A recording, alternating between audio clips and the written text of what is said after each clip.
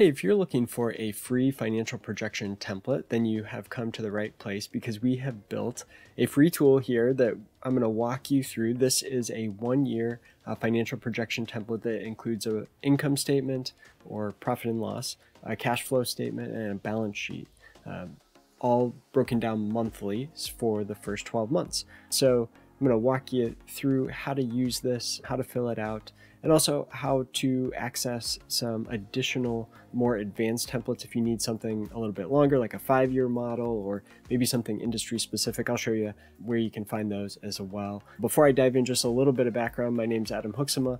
I'm the co-founder of ProjectionHub, and I spent about 12 years as an SBA lender and helping clients get SBA loans. During my time as the executive director of an organization called Bankable, we approved about 1,500 SBA loans, and that work prompted me to build ProjectionHub because a lot of our clients really struggled with the financial projection portion of the loan application process. And so we were asking our clients for projections, and clients would struggle. And so that's how I ended up here. That's how we decided to end up building ProjectionHub to try to help solve that problem for clients that I was experiencing. So with that background out of the way, let me dive in and show you how this template works.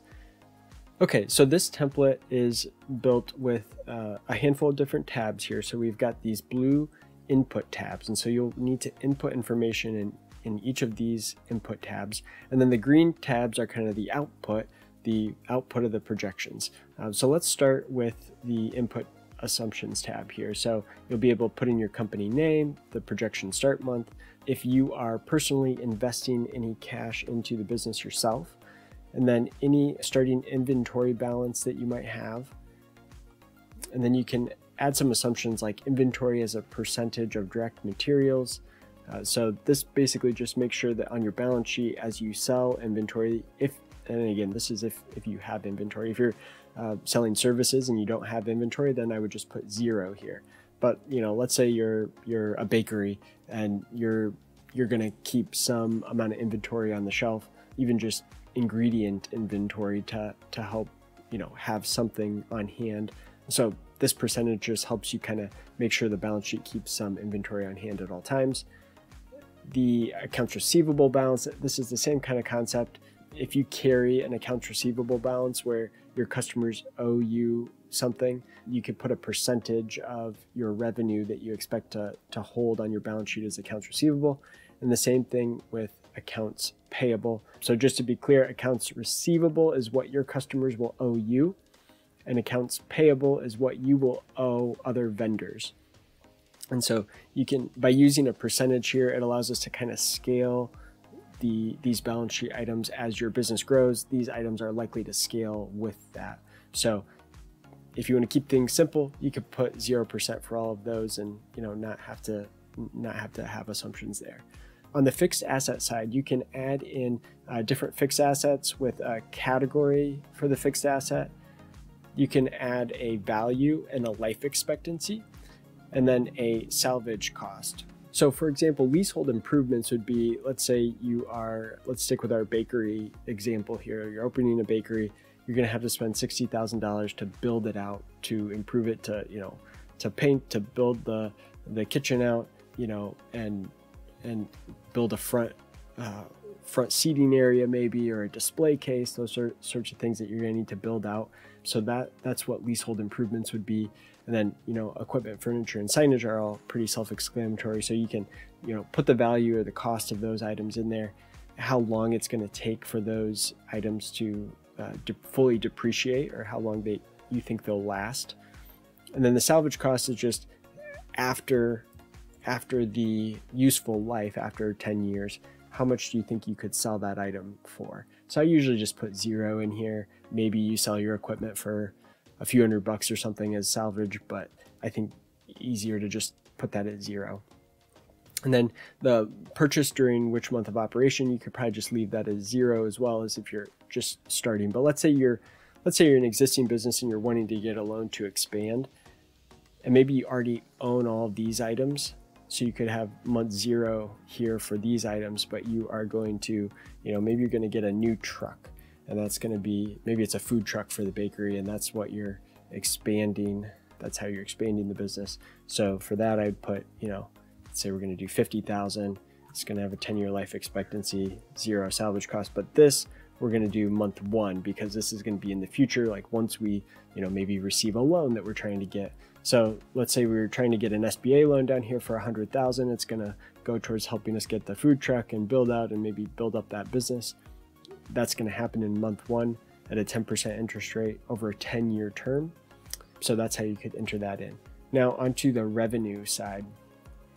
What you can do here is just put in the number of units sold. So pretty simple, just put in the number of units that you expect to sell each month, and then what a breakdown of what those units are.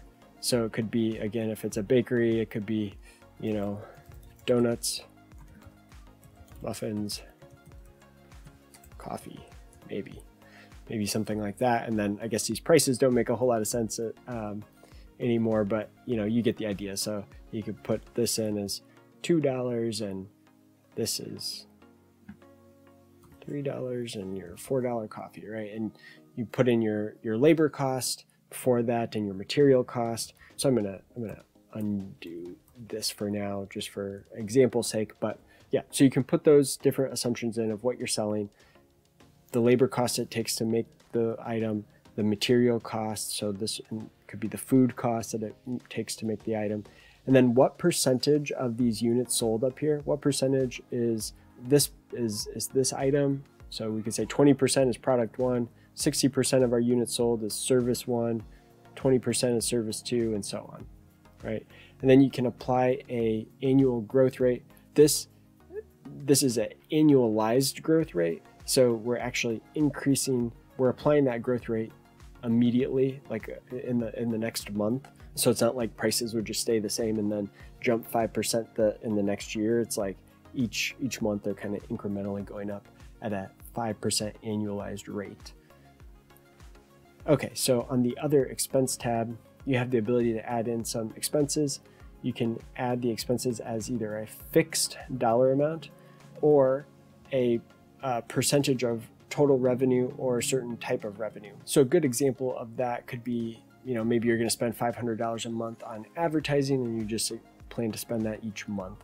And then a percentage of revenue item might be like transaction fees or credit card fees that might be 3%, let's say 3% credit card fee, and that's a percentage of revenue based. So moving on to our salaries tab here, we can put in a manager or supervisor, for example, put in their annualized salary. So again, we could put annual salary.